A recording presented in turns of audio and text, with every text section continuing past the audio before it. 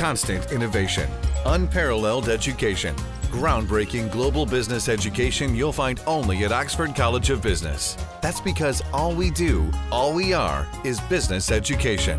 2018 අයවැය ඉදිරිපත් කරනකොට යෝජනා කළා තියෙනවා යෝජනා තුනක් අපේ අමාත්‍යාංශයට 1992 ගැසට් පත්‍රයක් නිකුත් කරා නැව් ඒජන්ටවරුන්ට 160ක කොටස් තියාගන්න පුළුවන් පිටරට නැව් සමාගම් වලට 140යි තියාගන්න පුළුවන් කියලා. දැන් මේක 92 ඉඳලා හොඳට පවත්වගෙන ආවා.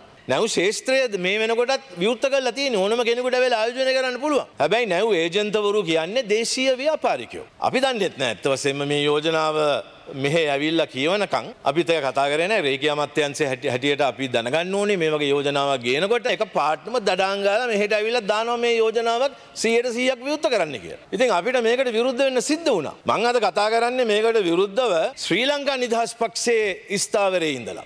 මුළු ශ්‍රී ලංකා නිදහස් පක්ෂයේම ජනාධිපතිතුමාව හමු වෙලා කිව්වා මේක ගේන්න ඉඩ දෙන්න බෑ. දේශීය ව්‍යාපාරිකයෝ අපි රැක ගන්න ඕනේ. මේක ගෙනාවා කියලා ලොකු ආයෝජනයක් එන්නේ නැහැ. එහෙනම් දාන්න තහංචියක් ඇමරිකන් ඩොලර් මිලියන 100ක්වත් ගේන්න ඕනේ කියලා. ජනාධිපතිතුමත් ඉන්නේ ස්ථාවරේ. අපි හම්බන්තොට වරාය හදන්න ගත්ත ණයවාරික ගෙවන්න තිබිච්ච ඒවාට හිලව් වෙන්න තමයි චයිනා මර්චන්ට් එකත් එක්ක ඇග්‍රීමන්ට් එකකට ගියේ. ඊට පස්සේ ආයි ණය ගෙවන්න ඕනේ අපි. නමුත් මම කියනවා අගෝස්තු මාසෙත් ඔබතුමල්ලා ඒ ගිවිසුම අත්සන් කරාට පස්සෙත් තව ණයවාරිකයක් ගෙව්වා කියලා. ඒකින්ද මම කැමතියි ඒක දැනගන්න කරු එමතුමාගෙන් ඇයි මොන පදනමකින්ද ඒ ණයවාරිකය ගෙව්වේ? මො ණය ගෙවන්නයි වරාය දෙන්නයි දෙකක් කරන්න බෑනේ. එක්කෝ ණය නම් ණය වරාය නම් වරාය. ගිවිසුම අත්සන් කරාට පැවරීම කෙරෙන්නේ ක්‍රියාත්මක දිනේදී. බලාපොරොත්තු වෙන්නේ දෙසැම්බර් 1 වෙනි සතියේ ක්‍රියාත්මක දිනය ප්‍රකාශයට පත් කරන්න. එතකොට තමයි අත්ත වශයෙන්ම පැවරීම වෙන්නේ ගිවිසුම අත්සන් කරාට පස්සේ ඇමරිකන් ඩොලර් මිලියන 22ක් විතර. මේ වෙනකොට ණයවාරිකයේ හැටියට මොකද ඒක එනකොට ගෙවන්න ඕනේ. ඔබතුමාට තමයි කොළඹ වරාය වහනවද නැද්ද කියන තීන්දුව තියෙන්නේ. ඔබතුමාට ඒ දක්ෂතාවය තියෙන අපි දන්න ඔබතුමා හම්බන්තොට වරාය වික්කා. ඒක අර්ජුන රණතුංග මැතිතුමාට බැරි වුණා. අපි අර්ජුන